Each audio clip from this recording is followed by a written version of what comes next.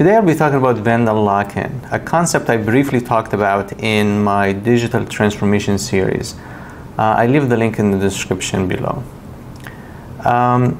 In this video I'll be talking about what is a vendor lock-in, why it's bad for business, and how we should avoid it. My name is Ossama Elroos. I transform businesses for the digital age. Welcome to my Tech Zone.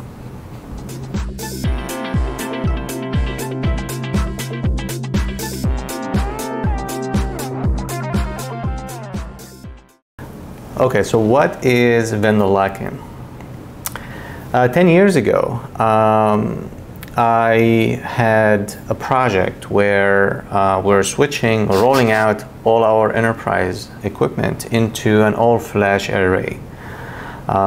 We had servers, disk arrays, printers, all other components will be connected, and we also upgraded our connection to fiber cables. So part of the project, we needed to run 42 fiber cables. So fiber cables connect with an adapter. It's called SFP or SFP Plus that actually turns the optical traffic from the fiber into a copper contact. So you can plug it into a router, a switch, or a server, or a disk array. So we needed 84 of those, 42 in each end of the cables. The setup is my equipment or my department equipment in one end and connects with the fiber cables throughout different areas on campus, different locations, to the core router and the switches and the network equipment. Okay, so we set out to purchase 84 of those. I'm going to round up. It's 10 years ago, education pricing, just for comparison purposes. So we'll say we found a good brand, a good manufacturer for $100 a piece. But then the network engineer alerted me that the network equipment, the larger setup for the organization has, they operate in a way to not allow third-party equipment to be plugged into them. So if you plug in any other networking equipment, including those adapters, the system will flag it, will give you an error. So it'll give you an error. It's not going to give you full functionality of the management software. And on top of that, support may give you a hard time troubleshooting with you any other problems because you plugged in rogue pieces of equipment into the setup. Okay, so we have to buy a branded SFP adapters. How much are those? Also $500. Whoa, pay 5 times as much for the same specs, same speed adapters because it's branded ones. I thought maybe they are special, maybe they are faster, more durable, anything.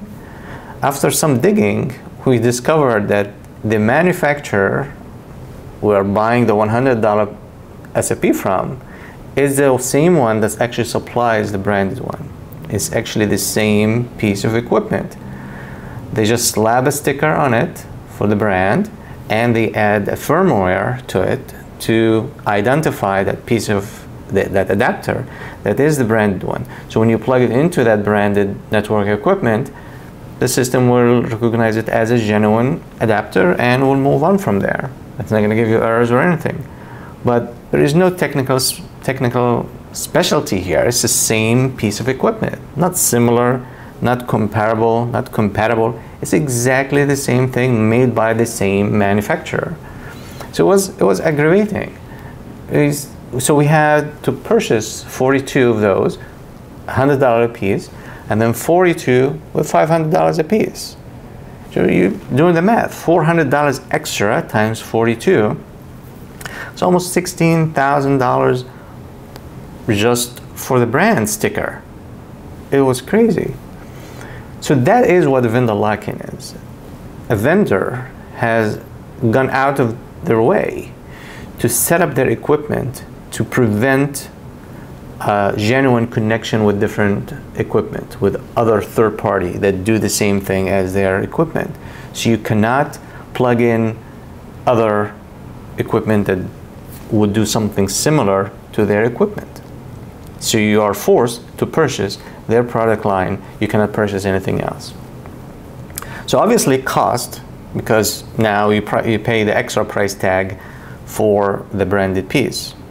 But on top of that, not only is a cost issue, it's a technology issue. It's an innovation and growth issue, because now you're locked in with that vendor. You cannot purchase different vendors. Then you are tied to the development and the progression of that vendor, even if they are a large organization. I actually found that the larger the organization, the slower the slower the response to the changes in technology. It's like a semi-truck trying to turn around a tight curve. They take some time because it's expensive, and it disturbs their product lines, disturbs the existing customers. There's a lot of reasons why. So if you find a new exciting technology that is performed better, technology changes every few months. There are new innovations. And younger companies are more flexible and more agile. They iterate faster. They adapt newer technology in the product lines. So if you want to go and introduce your system to these new technologies, you are faced with the dilemma that you really cannot bring them in. You have to wait for that vendor that you're locked in with to introduce the technology, adapt the technology, maybe acquire some of these companies and introduce their product line. So you're just behind. And on top of that, sometimes a company does not even allow, or the design has some flaws, or may not be intentional in this case, where one product line does not integrate with the second product line. So you cannot upgrade one product line to the next without dropping the entire old equipment setup. So that leaves you with few bad options. One is you just wait until all the equipment die out and you need to purchase a new set of equipment, and then you go buy new equipment. But then that means that you're going to have to drag this old equipment, degrade in performance, degrade in reliability and everything, and the technology itself, until they actually, about to be discarded before you get new ones.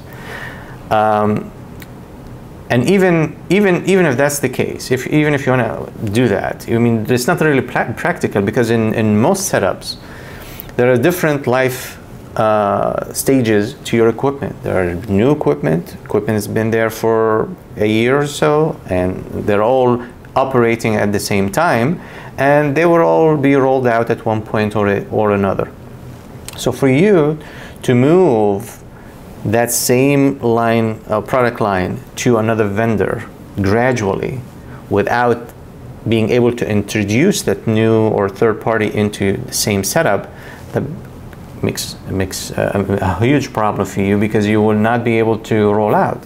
And that's the reason I'm making this video, is be aware of vendor lock-in, because one of the main important aspects of running an operation is to be flexible, to move on with new technologies without dropping and losing all your investment of your existing technologies.